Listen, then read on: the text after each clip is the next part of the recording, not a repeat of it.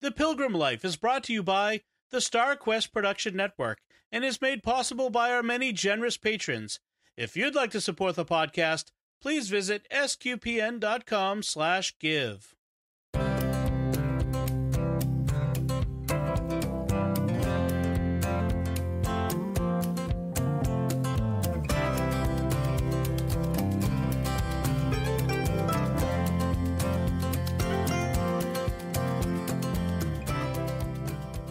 Hey there, and welcome to Pilgrim Life Podcast, where we find the sacred in everyday life. And your wayward, weary pilgrims on this journey is myself. You know, bad grammar and all. My name is Deborah, and then my last name is Shaban. But you know, we're all family here, so we usually go by first names.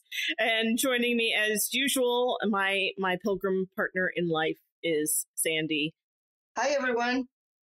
And if I mispronounce your last name, it's because, you know, I always do. It's Garazar, right? Garaiza. See, yeah, there's some accents in there that, That's you know, okay. I'm just, my German tongue is not equipped. It didn't come with the programming, apparently.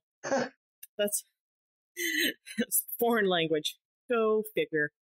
You know what's exciting, though? I think Sandy and I finally got an actual email to go with this podcast finally, which is great. So you can send us an email at pilgrim@sqpn.com.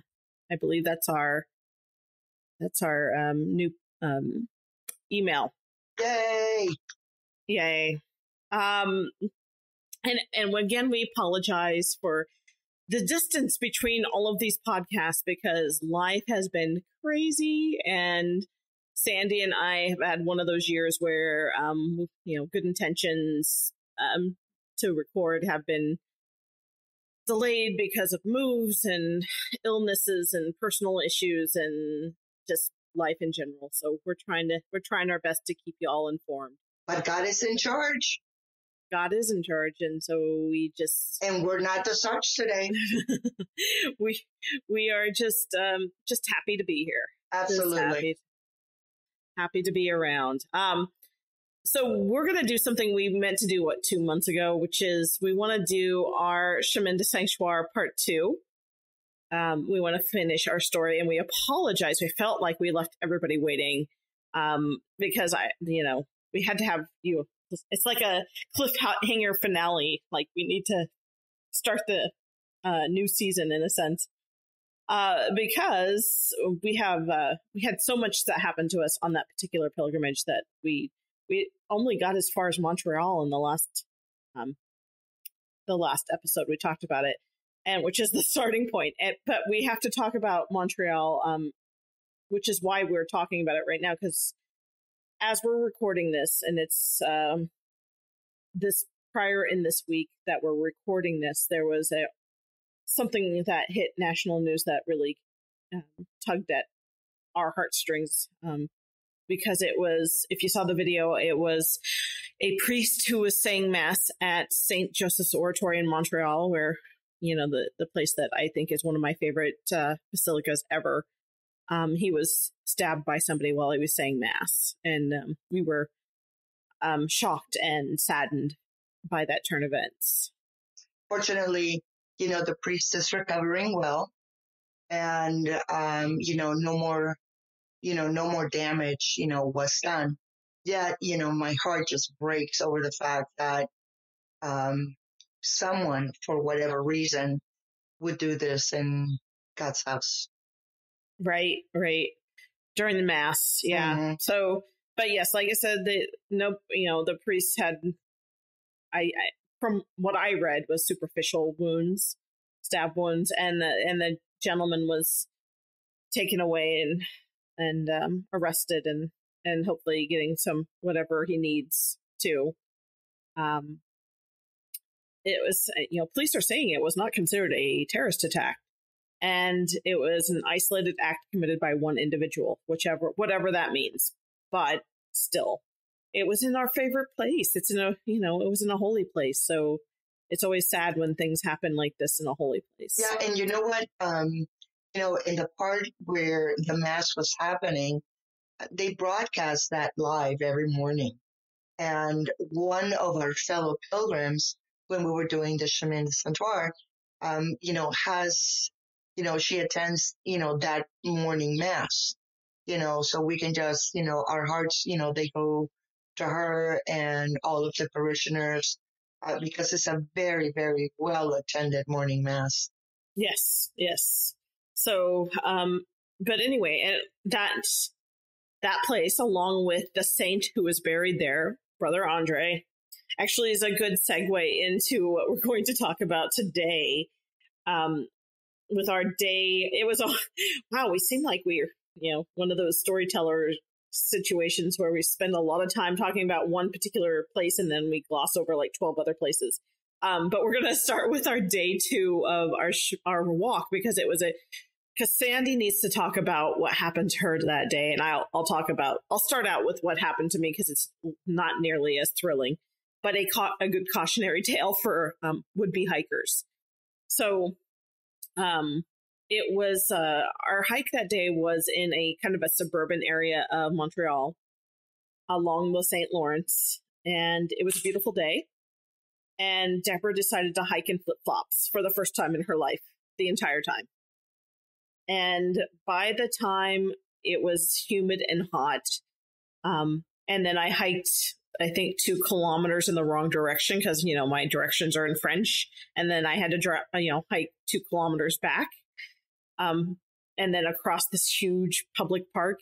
And by the time I got to the Church of St. Anne de Yeoville, which I know I'm mispronouncing, it is actually her final resting place. So she's, the good nun, she's laying there in her final resting place, So I actually texted my brother, like, you wouldn't believe this. I'm sleeping like 600 feet from a saint, who's, dead. But needless to say, it was kind of like, ooh, this is really kind of cool, because, we slept in her museum, basically. And when I got there, I was sunburnt and dehydrated, and my feet were like little sausages. And I was in so much pain. I just couldn't do much of anything. And, but it was a glorious day of hiking. Like, I remember it being so beautiful, and it was a Saturday, so everybody was out and fishing and, enjoying the weather, and it was good. And, so when I got to the little museum, I remember, like, because I'm always like an hour, maybe 2, 3 in front of Sandy. I'm like, head down, get it done, get there, and don't stop and relax very often. And that's just kind of who I am. Because when we all walk at our own pace and at our own rhythm, and whatever works best for us. And there's so many times that I've stopped, and like people are like, stop and rest for a little while. And once I stop and rest, I am no good at all. Like, I can't, it takes an hour for me to get back in my groove. So it disrupts my groove. I feel like that's a quote from a Disney movie. Threw off my groove. Anyway. So I was, this was our first night of a hot shower in 2 days. So I remember the shower was so tiny, but I couldn't even stand up in the shower. I had to sit at the bottom of the shower and just like lay there because my legs hurt that bad. So when Sandy found me, I had my feet up in front of the, and just waiting for her to arrive. And she had such an amazing story. She's like, oh, you won't believe she goes down to this basement of the place we're staying. You won't believe what I have. And she brings a couple things out of her bag. And one thing is a little green vial, which she'll get to. She'll tell you that story. And the second thing she brought was a turtle. And I'm like, that's mine. That's my turtle. And it was a brass turtle ashtray. So Sandy can start telling you what happened that day with the little green vial and the turtle. Well, like Dev said, like you said, everybody kind of walks at their own pace. I don't have a pace. For me, it's stop and go, stop and go, stop and go. maybe linger a little bit longer. Yeah, whatever. I'm never in a hurry.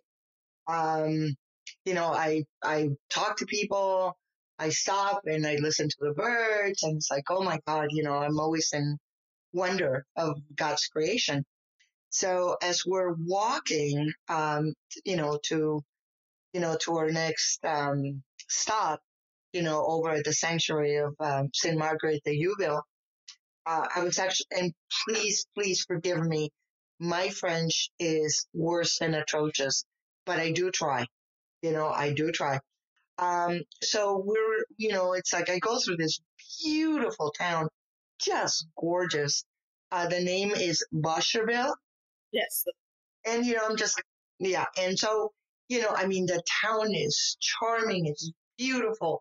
The gardens, the flowers, the plants. I mean, the day was absolutely extraordinary.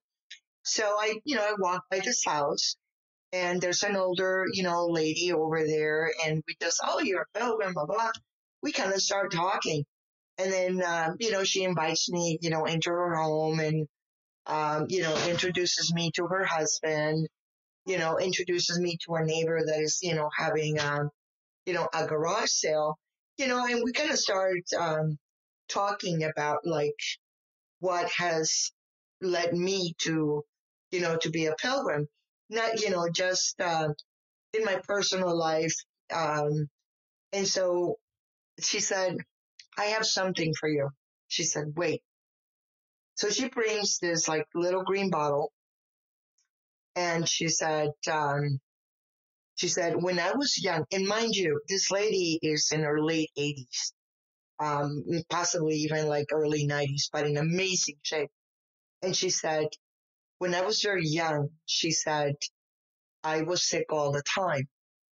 And my mother went to Montreal and spoke to Brother Andre, that I was constantly getting sick. And she said, and Brother Andre told my mother that by the time I get home, that I would be okay. And for her not to worry. And she said, I want you to have this. And I'm like, no, no, no, no, no, no, no, no, no, no. Can't do this. Can't do it. And she's going, you're going to know what to do with it. And I'm like, no, I can't take this. This is for your family. This should be with your children. It's like, I cannot possibly take it. She insisted, right? So I'm just like, my God, it's like, holy cow, what am I supposed to do? I mean, if you recall, it's like I was a mess, that I was just like, well, what am I supposed to do with this? So, about an hour and a half, 2 hours later, it's like my legs were killing me, my feet were killing me. And it wasn't like anything that I was like struggling with. I mean, I had my proper socks, I had my boots, I wasn't carrying any kind of extra weight, nothing like that. And it was just like I kept slowing down, slowing down, slowing down, and slowing down. And I'm like, okay, well, so this is kind of bizarre. And when I got there at the sanctuary, all of you guys had showered, you were smelling beautifully, and everybody's like all freshened up. I mean, hurting and whatever, and as your clothes were dried, mine, I had not even started, to like wash my clothes. And, and so it's like I pull up, the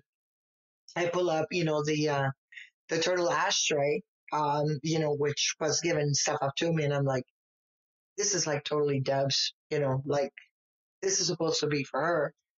And I got, the vial and, I shared it and stuff up with you. And all of you guys were like, what? So, I kind of started like passing the oil around, and just kind of putting it in the areas where everybody was hurting. And, we were saying a little, prayer of, of gratitude. And then, of course, it's like, we're too tired to cook or go out or anything. And so we went out and we ordered a pizza for dinner because all of us, obviously we were pretty tired. And then I went out on a quest from God, if you will. And I'm like, okay, I got to find a pharmacy. So I find a pharmacy and I find, lo and behold, of all things, Dr. Beal's lavender salts so that we could put our feet in. And it was like, oh my God, this is like brilliant. And then, of course, they also had wine. So I had to get wine and bring it back. And, and in the, and after, I shared the story and all that, it was like one of those things that I was still really troubled by the fact that I had been given this vial. Now, before I get too ahead of the story, I just want to mention that it seemed that I kept encountering people throughout the Chemin that had been praying to Brother Andre for one reason or another. Either, that it was like they were asking for a sign, they were looking for hope, they were looking for, the feeling of not being abandoned. They were holding on desperately, including, the wife of this man whom I happened to meet that was suffering from cancer.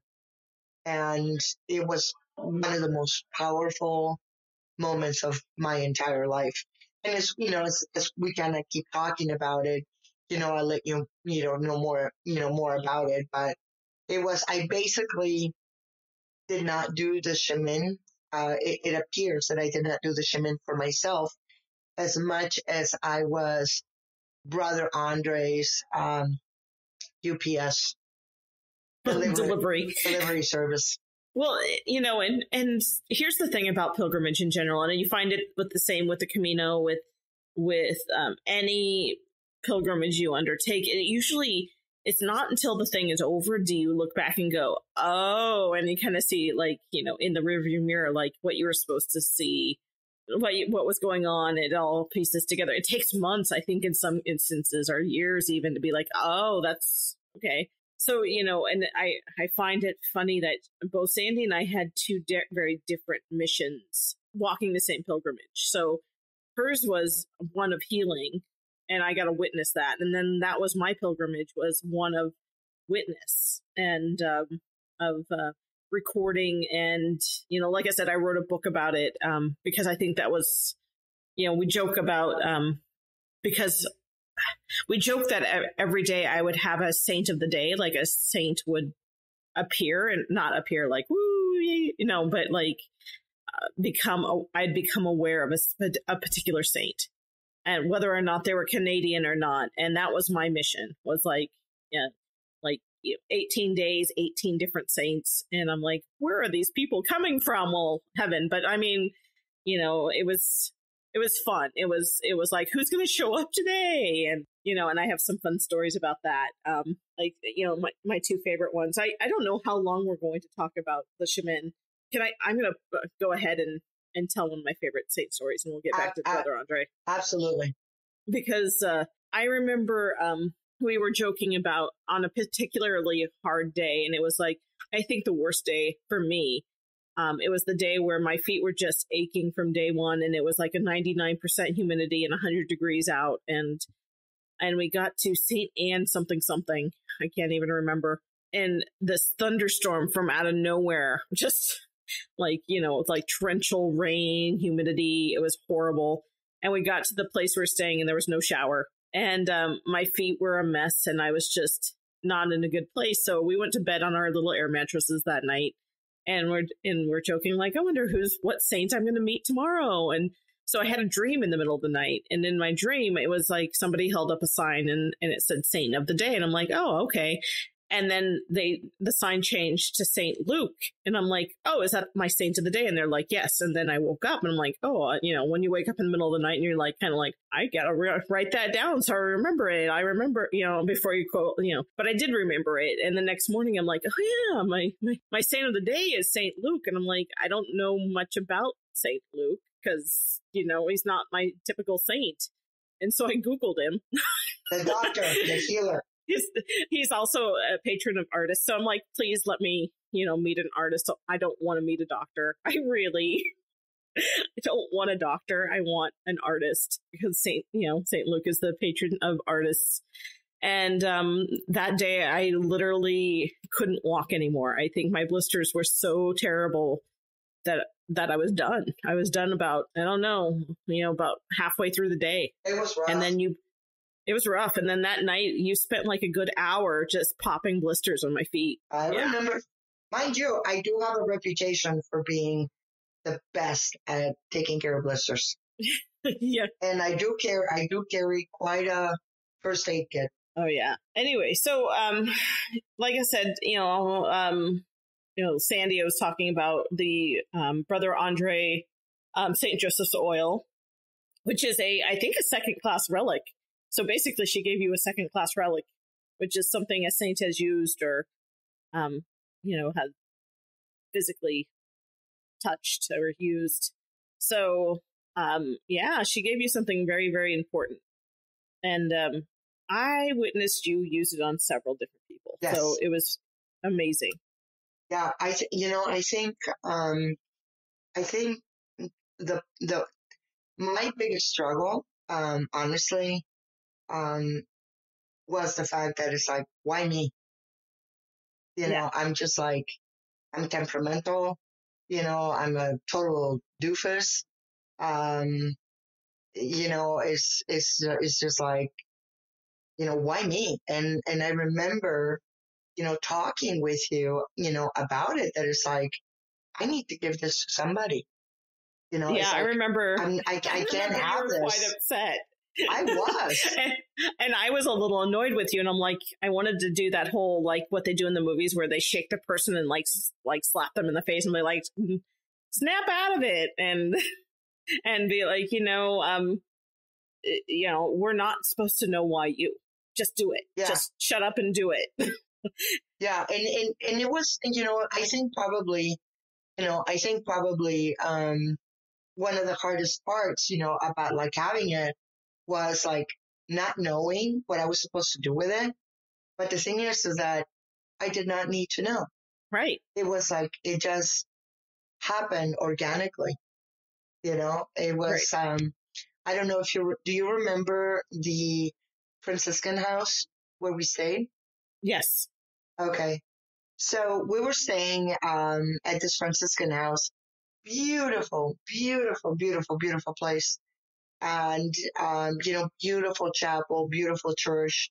And there was, one of the caregivers, he was kind of like very closed and, just kind of like grouchy and, just like very kind of like standoffish. And it's like, I gave him the oil, and it was just like, he blessed himself with it, kind of like started praying, and then it was like smiling, and he showed me the house where where the prince lived, where he used to live and where he was living now. And like the puppies that, he had adopted that were abandoned, and how he was like raising them, and the pilgrims are like, now, who are you? Like, what are you doing here? And it was also the time, where, we met that woman that was actually in the same place. Yeah.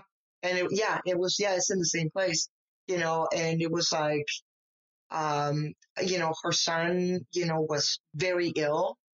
They had gone through unbelievable, like, hard times. Again, it was like this tug in my heart. Give her the oil. And it's like, okay, God, it's like, there I go. This is what you want, and it was like, the change was like incredible.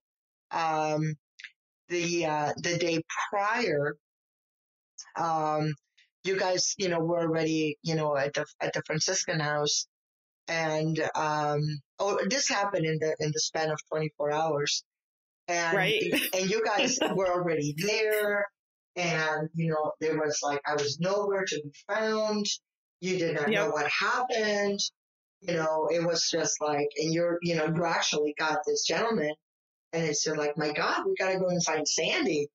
Well, where is Sandy? Well, Sandy's sitting on a terrace, happily talking to this woman and her friends. And okay, and I got a butt in here because I was just like, because Lisette and I can't remember the other one that was with her. They were getting all freaked out. It was like 6:00, and you'd missed dinner, and I'm like, don't worry about her. This is just her. She's just pokey. Just let her do her. And by 7:00, I'm like, yeah, maybe we should go out and find her. Yeah. and then so we piled into the same guy you were talking about before, the innkeeper, his station wagon, and we went backwards along the path and didn't see you. And I said, stop at this restaurant in the town, before, and there you were with your busted knee talking to, I think, Americans. No, they were actually Canadians. And, and the woman that I was talking to had actually recently gotten out of a very, very bad abusive relationship. And she was like at her wit's end, like trying to find an answer. And she had been, praying and praying and praying, to Brother Andre. And, and it's again, that tug in my heart. It's like, okay, here I go. And so I told him the story about the oil. And it was like, she started crying. It's like she couldn't believe it, and she's like, oh, it's like Brother Andre, has like listened to my prayers. And it's like, yeah, that too. It's like, I don't know what the oil meant, but obviously it meant something pretty big. And, to her, I don't know what her prayers were. And then her friend, who was being very, very supportive, was actually telling me a story that he was in Rome and, they had gotten tickets, this is during John Paul II. And it was a special occasion. I do not recall what the occasion was, but he said, that the weather was very hot. So he went to St. Peter's and, he was wearing a white suit, because it was just like so hot.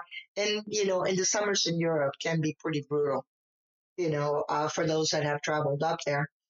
And nobody is supposed to wear white except for the Pope. And he told me the story of how John Paul looked at him and smiled, like cracking up, over the fact that, like, obviously he was there at Mass and very, like a very devoted Catholic who had no clue that he was not supposed to wear white in front of the Holy Father. Yeah.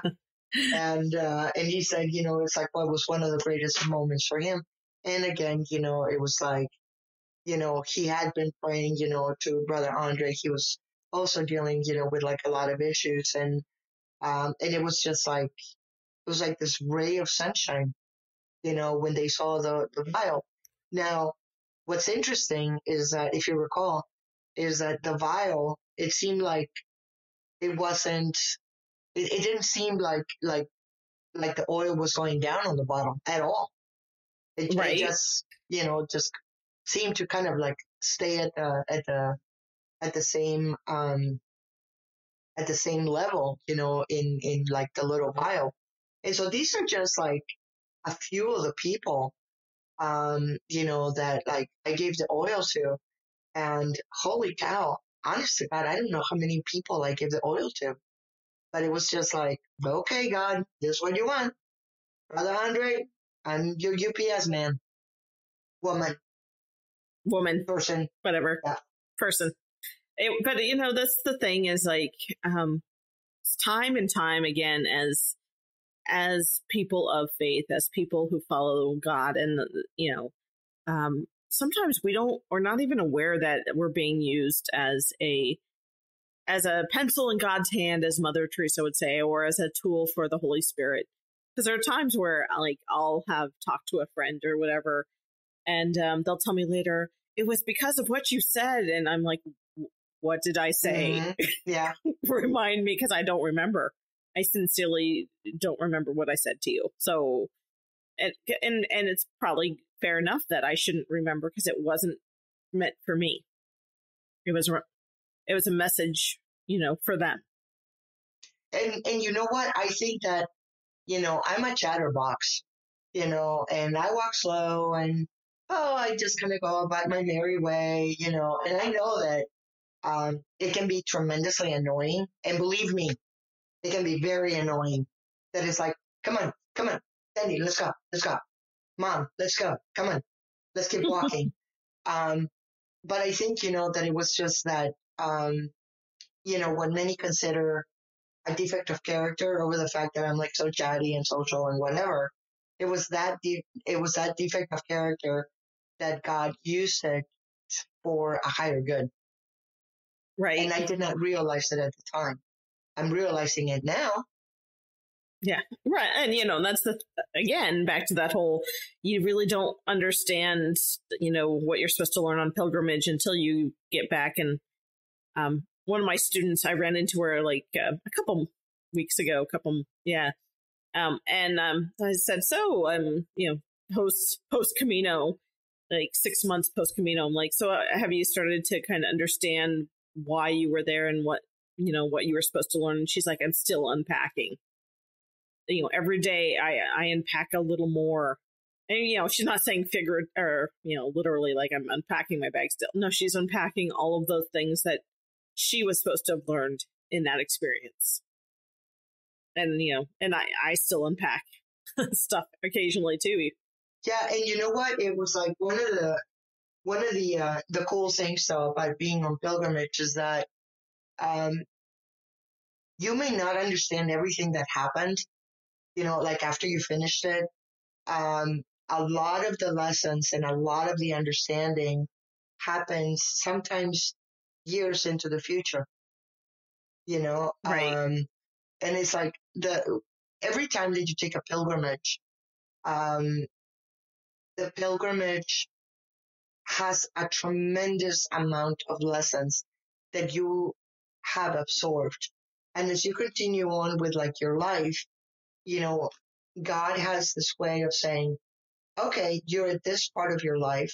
You might have this blessing. You might have this like struggle. Let's unpack this part of your pilgrimage, and it just like, it empowers you. It gives you hope. It gives you strength.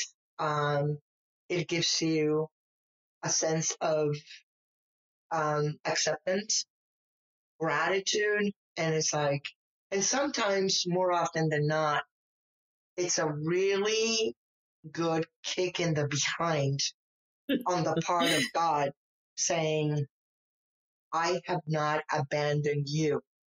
It is you that has abandoned me. I'm back.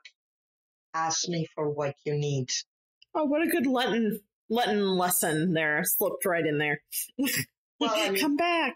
Yeah. And it's no, but I mean, seriously, it's one of those things where God has this amazing way of bringing the pilgrimage to the fore, and going, I'm here. I'm your father. I love you. You can talk to me about anything. You can get mad at me if you want, and I was just telling my daughter who's 32, 32.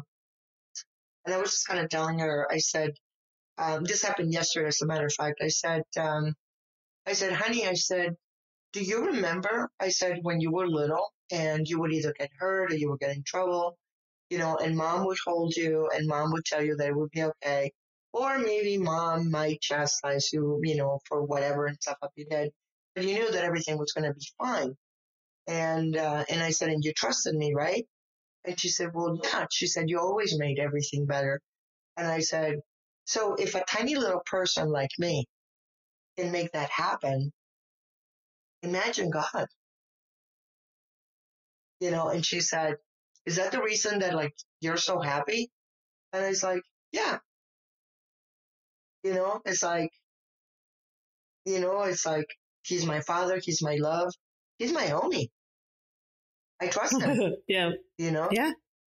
Well, you know what? On that note, let me be a buzzkill. On that note, yeah, we're gonna